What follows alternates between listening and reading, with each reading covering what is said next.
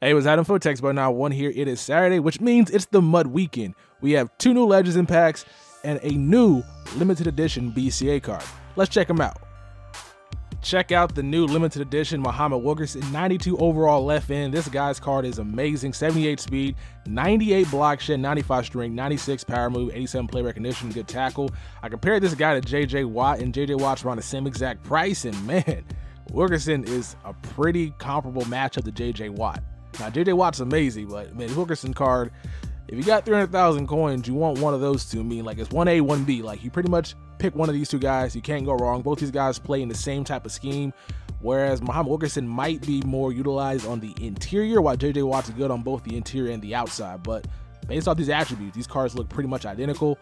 This Wilkerson right now is in packs. I'm not too sure if you can pull it out of the Pro Packs or any other pack that comes out in the game, maybe all Madden or stuff like that, but I do think you have a better chance of pulling this guy out of the BCA pack, which is kind of unfortunate because I know some of you guys want to open up packs right now, but you guys don't have the money to, but you have the coins. So I would wait until they, I guess, tweet out if these cards are able to be pulled out of Pro Packs. My guess is probably not.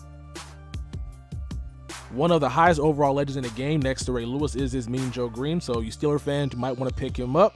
He has 96 strength, 96 block shed, 97 power move. That's just crazy. 90 pursuit even for a guy that big, with 94 tackle.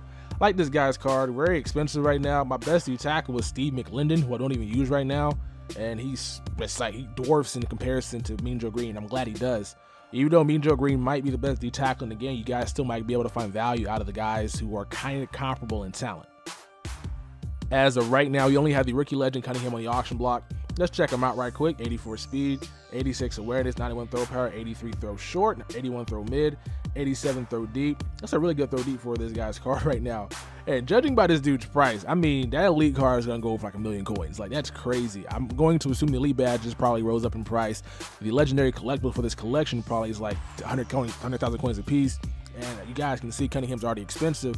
And looking at his elite card, like, it's a pretty nice card. It's kind of a low overall being a 92, but the throwing attributes are amazing. Like, I put the picture on the screen so you guys can see, but this Cunningham, it's a pretty amazing card, and I can honestly see that guy being utilized for a long while. He's better than Cam Newton, he's better than Colin Kaepernick, he's better than Russell Wilson, and if his price comes down to a respectable range, people can afford him, he might be the quarterback that you guys see and frustrates you all the time in gameplay. BCA packs are back in the game. This time you can buy 5 of them instead of 3, which is pretty cool. Pretty much these packs cost about $3.50 because points are pretty much the same equivalent as money. Way Madden got it set up this year. So $3.50 for one BCA pack. Yeah, I don't know if that's worth it or not, but I did end up buying the bundle. I bought the bundle. You guys see my points drop down like a lot. I bought the bundle. It's about 77 bucks. I'm doing my part to contribute to breast cancer awareness, and I feel good about that purchase, and I'm not too mad about it. And the elite topper didn't hurt much either. You get a guaranteed elite BCA card, and pretty much all of them right now are going for over like 50K, which is not bad. That's like the best topper we had all year. Like, that's better than that awful game changer metal topper I bought back in like, what, 2 weeks ago? That topper was horrible. Here's a David Emerson and 100 contract. So now the topper being an elite card, and so far they're all still at 50K. You got Doug Martin, Arian Foster, Joe Staley, you got Demaryius Thomas, and I think there's one more. And that's not a bad investment if you guys ask me. Now, I'm pretty sure the price of those elite cards will continue to drop into like the 30s and 40s, but as long as that Ray Lewis collection is still in the game, and as long as people want those cards on their team, I don't really see those cards losing that much value. I mean, Demaryius Thomas did drop like almost 200,000 coins, but that's still not a bad price if you pull Demaryius Thomas out of the pack. I think Joe Staley's still over 100,000 coins, and that's really awesome for a topper.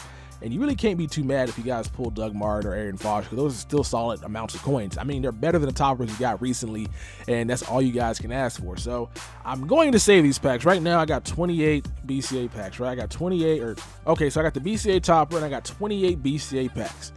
And the main reason I'm gonna open these packs right now is because I have over 1,000 items in my reserves, and you only can have 1,200 items in your binder. And I'm probably gonna overflow that very soon. I need to sell some cards, but I mean, they keep dropping all this content, which I'm grateful for, but it's destroying the auction block, man. So I gotta find some time to sell some cards and get some good value for it, and then I'll come back with these packs. It might not be for the next couple of weeks. I might keep stacking them up. You guys know me. I like letting packs sit because I like to look at them and just imagine the greatness that can come out of these packs. So you all know me.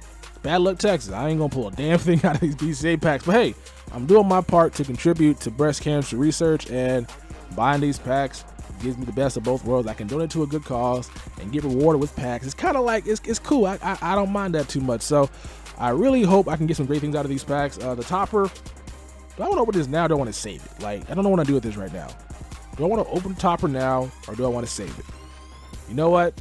Let's just save it. Like, let's just save the topper for now, and we'll come back with a massive BCA pack opening probably at the end of October. I'm planning for end of October because I want to buy another bundle. I'm gonna go broke buying these packs. Like, I need to get my priorities straight. But like, man, I'm gonna go broke buying these BCA packs because I love this stuff. I might not even open these packs until the Road to the Playoff content drops. You never know. I can hold these packs for a while. But if you guys want to see some more BCA packs stacked up, hit that thumbs up button, and I'll go ahead and keep stacking BCA packs on BCA packs on BCA packs, and I'll come back with a massive pack opening sometime in the near future.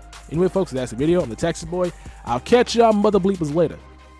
Peace.